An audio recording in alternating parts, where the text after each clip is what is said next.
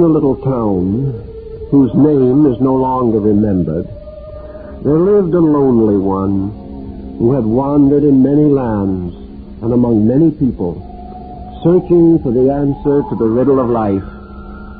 He had prayed again and again to be entrusted with that light which alone can dispel the shadows from the hearts of men. He had asked to be tried, to have the opportunity to prove his worth before his God and his fellow men. But the passing years left his soul in darkness, and the truths his spirit longed for ever eluded his search. It chanced that on a certain evening he wandered far away from the little home in the valley, on the outskirts of that nameless village where he had taken up his abode. Above that valley, hidden among the hills, mighty mountains raised their heads to touch the deep blue of the sky. Looking up, he was amazed to see a little star of light shining out clearly from the highest point of the snow-capped ridge. At the same instant, a voice within him whispered that he should climb to that lofty peak. It told him that this little flame which flickered throughout the eventide was the light that he had sought in his pilgrimage through the world below. While he gazed upward, his heart grew faint within him, for great cliffs rose steeply from the valley. Not even a bird could find space to build a nest on their precipitous walls. The tops of the mountains were white with the snow that never melted. Chilly glaciers glistened like precious stones, even when the valley below was parched and withered by the heated winds of summer. The pilgrim determined to ascend the mountain, and hour after hour trudged along, his eyes fixed on the little light above. Drawing close to the foot of the cliff, he discovered to his great joy that a tiny path led up around the rocks, a twisting byway which could not be seen from below, and which might never have been found had he not first resolved to climb the sheer precipices at any cost.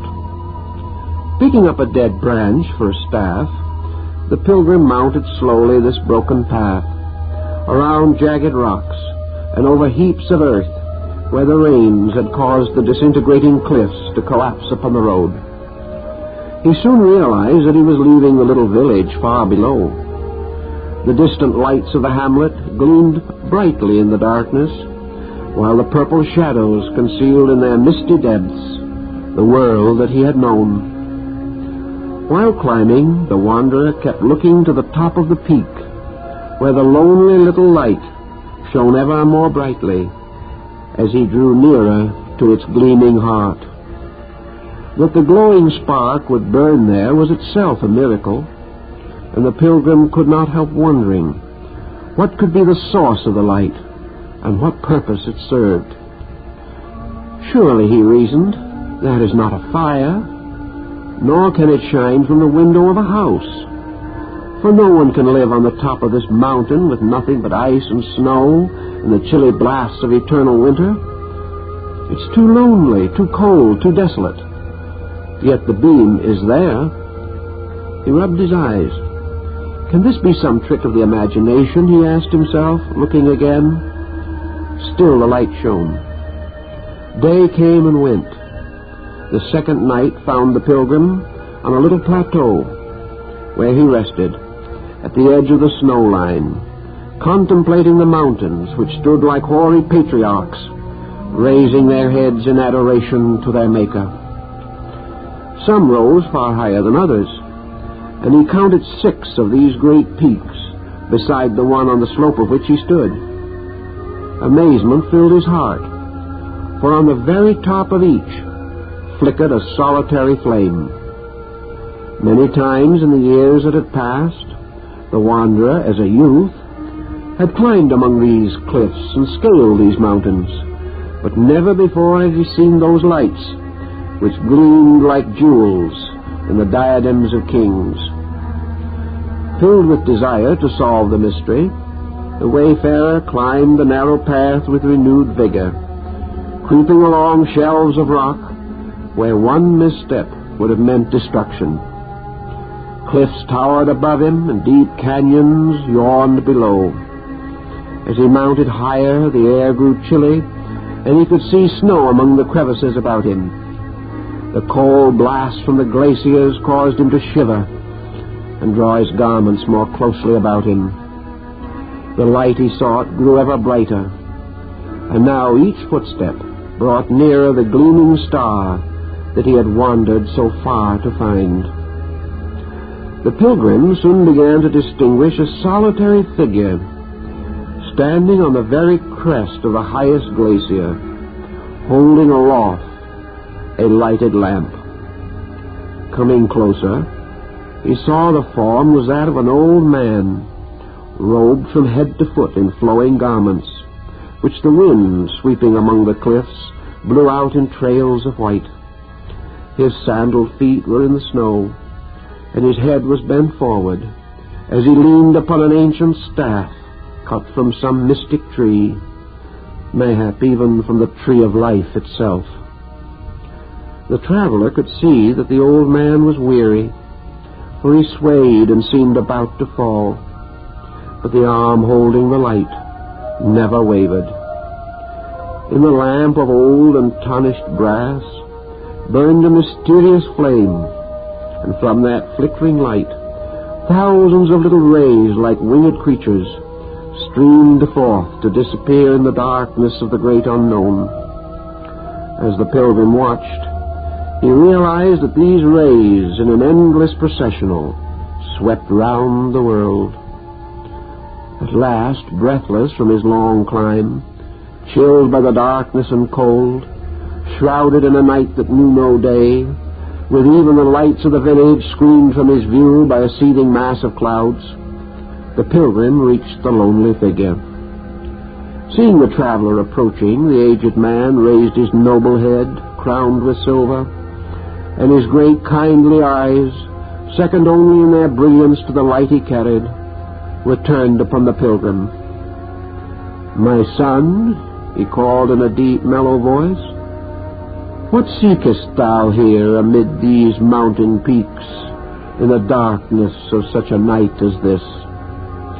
The wanderer answered, "I saw the light you held while I was down in the valley, and have come to ascertain what it was." The old man, gazing lovingly at his little lamp, replied, "The light thou seest is the light that lighteth every man that cometh into the world. The light I carry is the life of men. In me thou seest one of those who hath dedicated his soul to the light.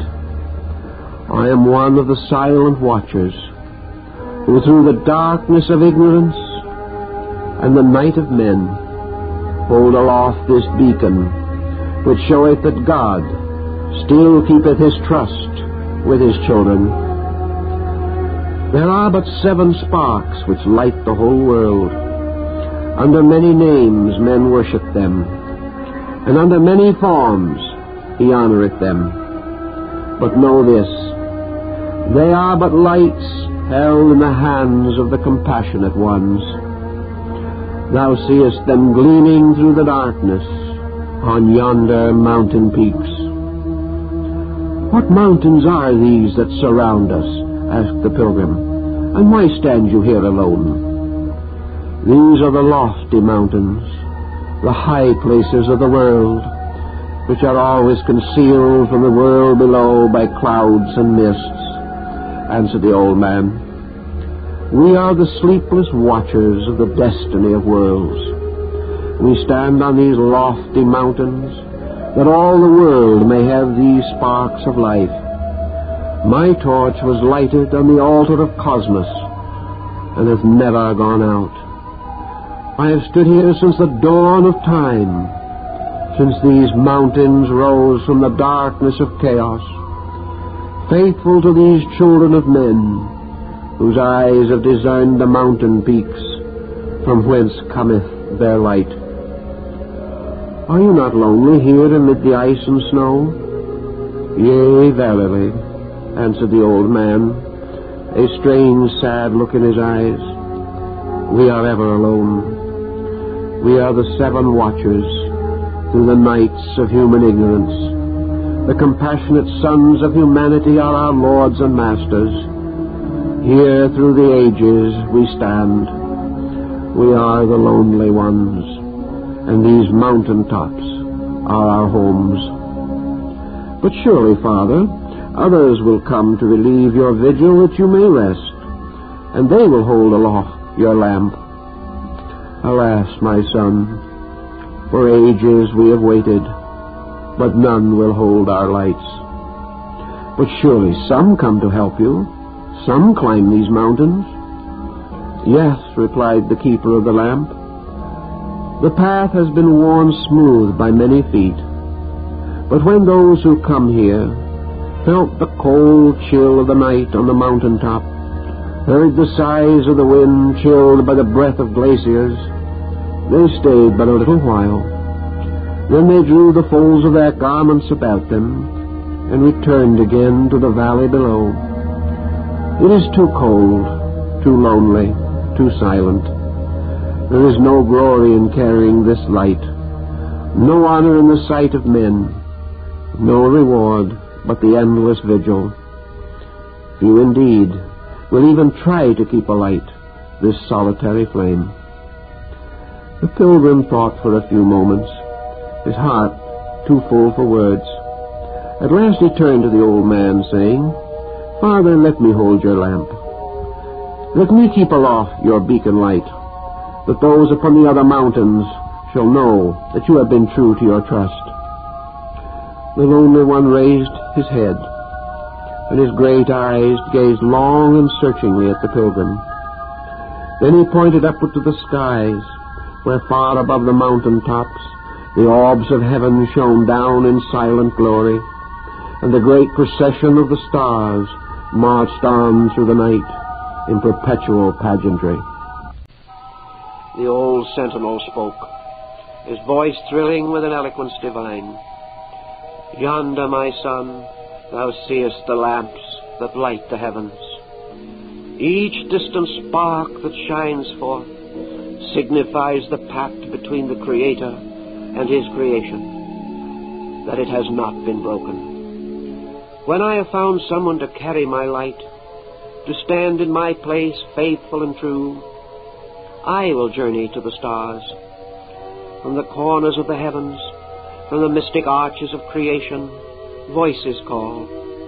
The fires upon unnumbered altars must be kept burning through the darkness of creation's sleep. When one of earth is found to bear this flame, then indeed do the children of the heavens rejoice, and the one who is freed goeth forth to hold a greater light. The pilgrim bowed his head in thought, and at last, walking over to the lonely figure, humbly said, Father, I will carry the light. My hand shall hold it aloft, for you are old and I am young. Give me the lamp. I swear that I will serve it and feed it with all the love and compassion of my soul. The face of the aged man lit up for a moment, and he gave the lamp to the pilgrim. My blessings are with you, my son, for while thy spirit is willing, beware lest the flesh be weak. For ages, no one but myself has held the light. Since first these mountains came, I alone have supported it, watched it, protected it. For if its flickering gleams die out, with them fails the light in the souls of men. We have never broken faith with man, nor with one another. And through the dim ages that have passed, when even our names were used to curse our brother, we silent 7 have loved those who have betrayed us, served those who have denied us, and illumined those who have ridiculed us. Do thou likewise, for thou art no longer one of earth. I go to other works. Slowly the white-robed figure turned and walked away over the crunching snow, growing smaller and smaller in the distance. The watching pilgrim saw the feeble figure with its flowing beard, leaning heavily upon its staff, reach the very edge of the great cliff that rose from the valley below. Then the old man glided off into the sky, and with one last wave of the hand passed gradually from sight amidst the stars of the firmament. It seemed that the lights of heaven shone brighter as he vanished among them, while the beacons on the mountains swayed and gleamed with a more glorious splendor. The pilgrim, filled with the radiance of his ideal, stood holding the lamp, his heart filled with purest sentiments and noblest purposes. He felt the majesty and the power that comes to one of the guardians of creation. The greatest and grandest in his nature spoke. The unselfish purpose of his labor thrilled him with life and hope. So he stood, the winds and the snows beating against him, great rumblings and roarings as of avalanches shooting down the mountainside, the crackling of glaciers and the howl of wolves broke the silence of his vigil. The hours passed. His arm grew weary, and he too swayed upon his staff with fatigue. But for reasons unknown, he could not lower the light. His fingers seemed fastened to the lamp, which glowed steadily in spite of his trembling arm. The chill of the snow came upon him, which only those know who have faced death amidst these silent, silvery wastes.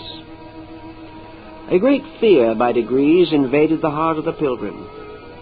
Must he stand upon the mountain top forever? Would that night never have an end? Would the sun never shine again? The years rolled on, and ages were counted with the dead. But still the watcher, now old and gray himself, held the light upon the mountain top. But it was no longer with exultation in his heart, no longer for love of his task.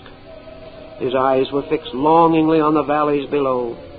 His mind fashioned again and again pictures of the things he had known.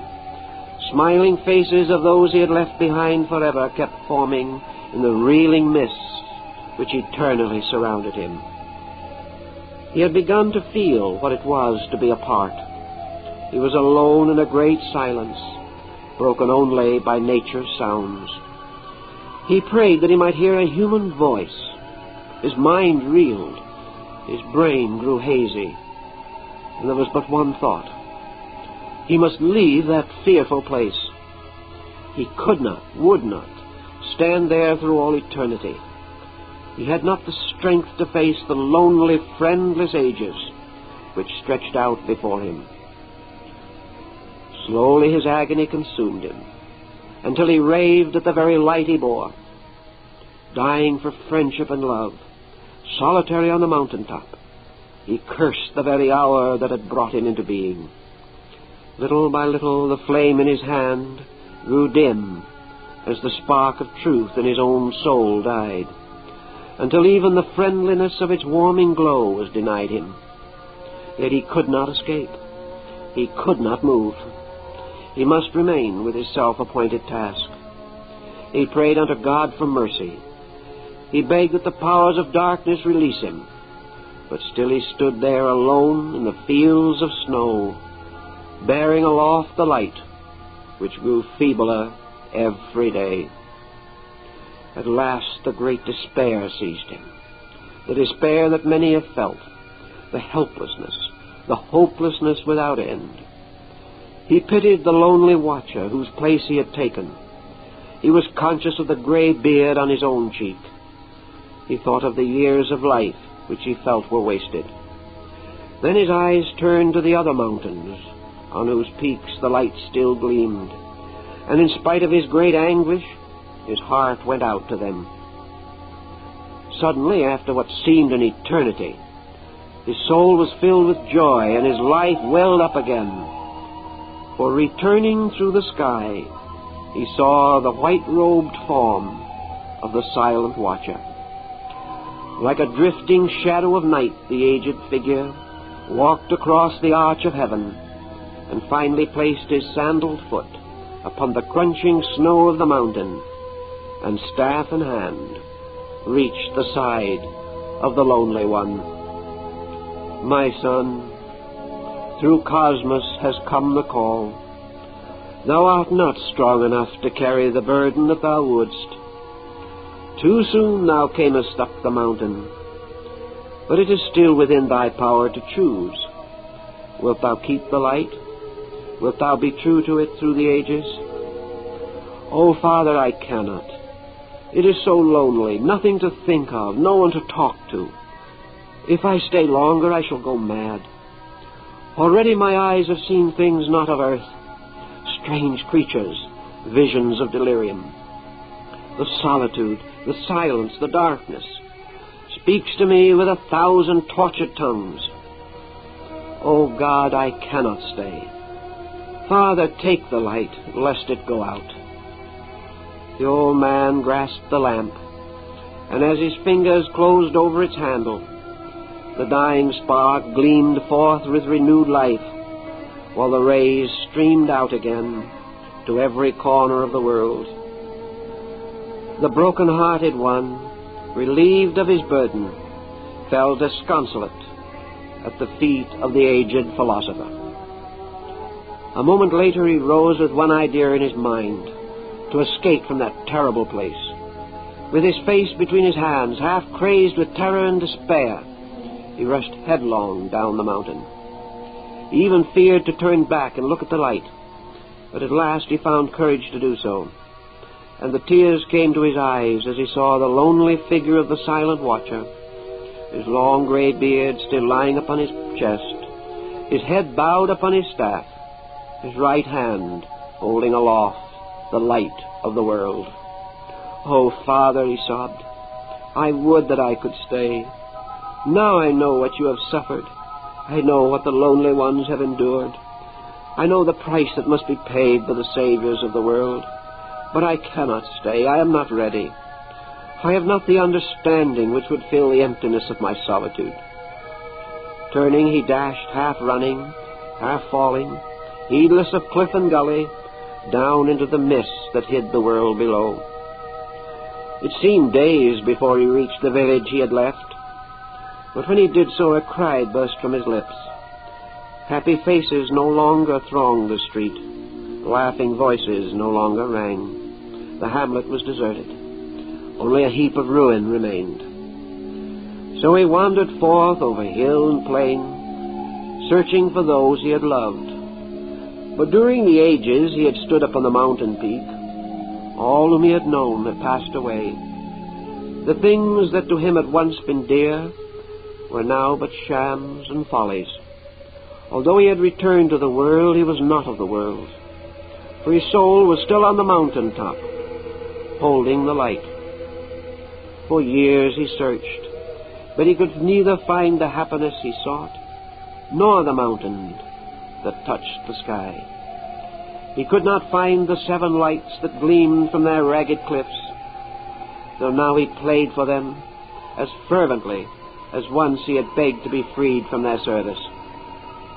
At last, upon a dusty roadway, which for many years he had been traveling, the lonely pilgrim sank to rise no more. Broken in mind and body, aged with sorrow and suffering, the soul within at last waited liberation. A fellow wanderer on the great path found him there, the last spark of life still gleaming faintly in the dying form.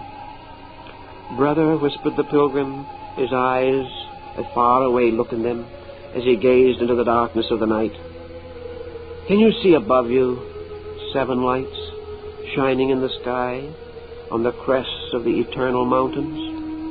The wayfarer turned and looked. "No, I can see nothing," he answered, holding the dying form in his arms. "I can," whispered the feeble voice. The expiring man held out his arms to the sky, and half rising, his face illuminated with divine glory, he cried out, "Father, Father, I come back to carry the light. Go again to the stars that call you with their beckoning lanterns in the sky. Tell them you need never return. For this time I shall not fail.